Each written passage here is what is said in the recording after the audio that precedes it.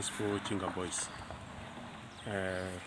We have this activity today to sensitize the students and the community about the dangers of drugs, and we are saying as Chinga Boys, no to drugs.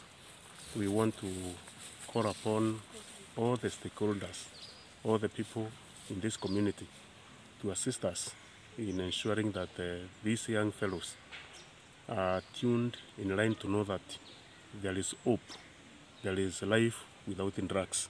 We have seen a number of times a lot of potential in getting down to the drains because of drugs. Some students qualify with very high grades to go to the universities and other high institutions, and after some time you find them dropping out courtesy of drugs. And as teachers, we feel very bad. As parents, it's even worse.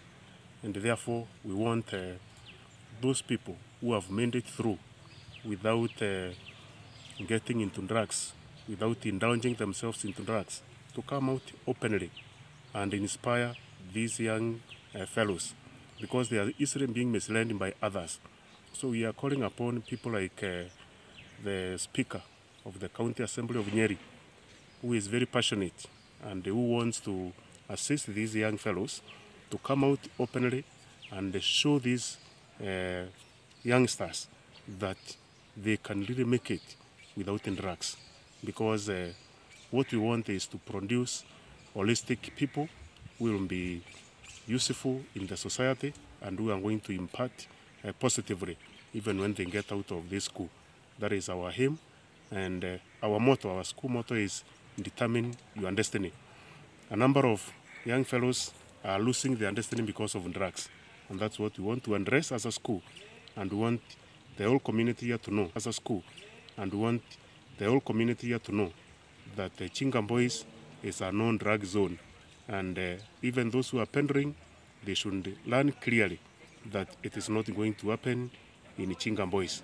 And we want all the stakeholders, the politicians, and all the leaders to assist us, and even the other schools, so that we can be able to get this message clearly, that our students are not vessels of drugs, because we want to have young people who will take over from us when we leave, those who have been modeled well, and those who will be ready to take the challenge. Otherwise, that's the reason that we are having this activity today, and we believe all will be well, and it's going to change the students and even the community at large.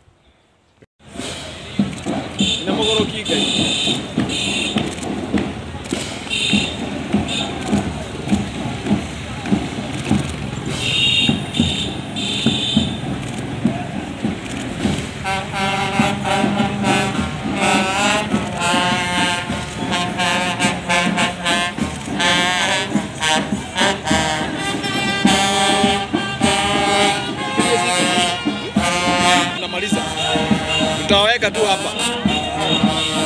Ngoja kidogo.